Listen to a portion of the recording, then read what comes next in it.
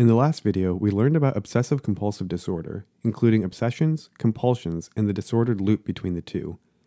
While OCD is the prototypical disorder involving these features, there are a number of other disorders that also fit this pattern.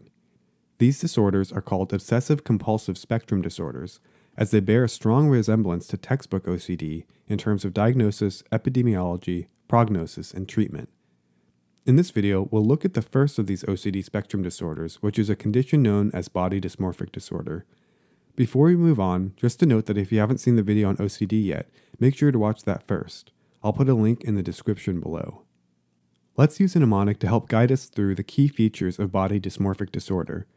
In this case, the phrase, "Fix me, doc," not only connects with the concept of the disorder, but also forms a handy acronym for its key features.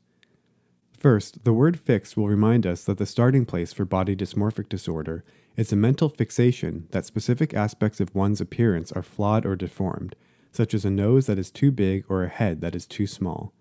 However, the key here is that these flaws in appearance are entirely based on defects in the patient's perception rather than the body parts themselves, and no objective outside evaluator would actually find them deformed.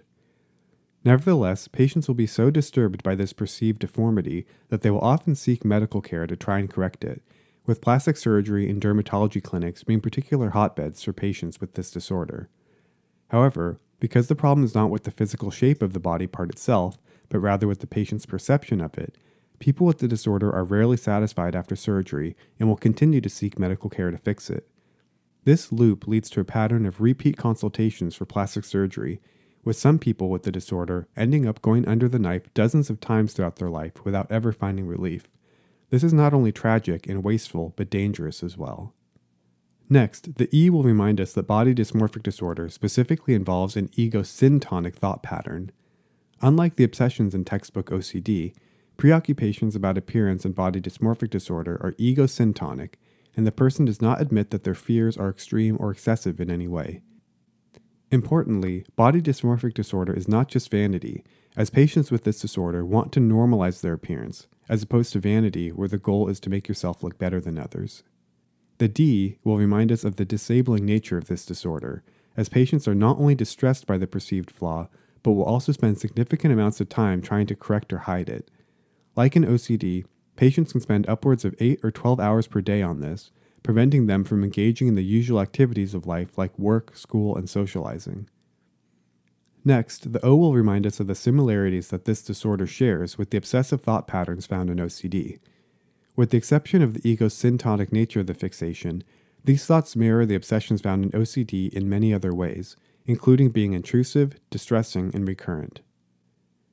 Finally, the C will remind us that patients not only try to seek medical care and surgery to fix the problem, but will also frequently engage in compulsive behaviors as well, including body measuring, mirror checking, excessive grooming, and reassurance seeking, all of which are aimed at hiding, fixing, or reducing the stress related to the perceived flaw. However, just like no amount of surgery will make the fixation go away, no amount of reassurance or covering up can convince the person that the features are not deformed. Just like in OCD, the feeling of knowing that the defect has been fixed or hidden never comes.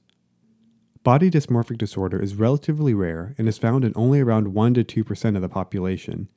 However, its prevalence may be much higher in certain settings, making up around 10% of patients in dermatology clinics and up to a third of patients seeking cosmetic surgery.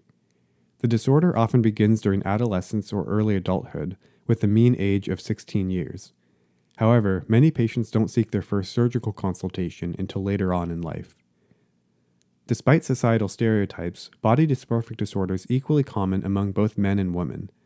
However, the content of the dysmorphic beliefs tends to vary between the genders, with men being more likely to perceive parts of themselves as being too small, most often their muscles or genitals, while women are more likely to perceive body parts as being too large or disfigured, such as their nose or ears.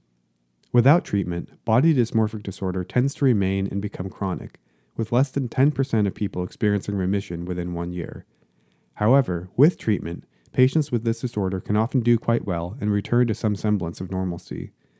Treatment of body dysmorphic disorder is the same as for OCD, with CBT being very helpful and serotonin-boosting medications being effective as well, though to a lesser extent than CBT. However, because the core thought patterns of this disorder are ego-syntonic it can sometimes be difficult to engage the patient in treatment. So that's body dysmorphic disorder in a nutshell.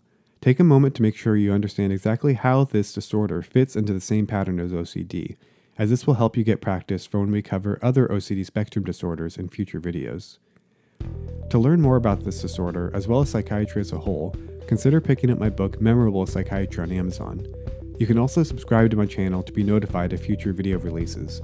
Until next time, I wish you all the best in your studies.